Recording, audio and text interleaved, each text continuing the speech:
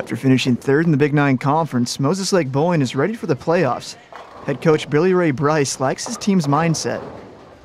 And Billy, it's been a heck of a season. Yes, it has. Pretty pleased with the girls. All in all, we finished third, but there's some good bowling. We have some things to work on, which the girls are doing right now, but I like our chances. A strong season for the Chiefs means a lot of bowlers are competing in districts.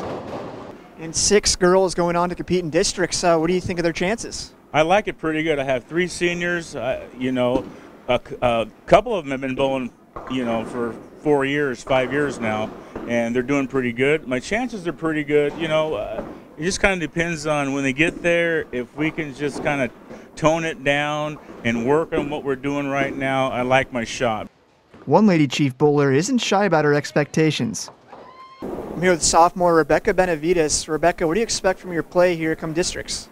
I expect to bowl my best and not let my team down and to go to state. As a sophomore, that's pretty ambitious. Yeah, well, I always want to try my best, and I've been bowling for 9 years now, so I think it's about time I've had my turn.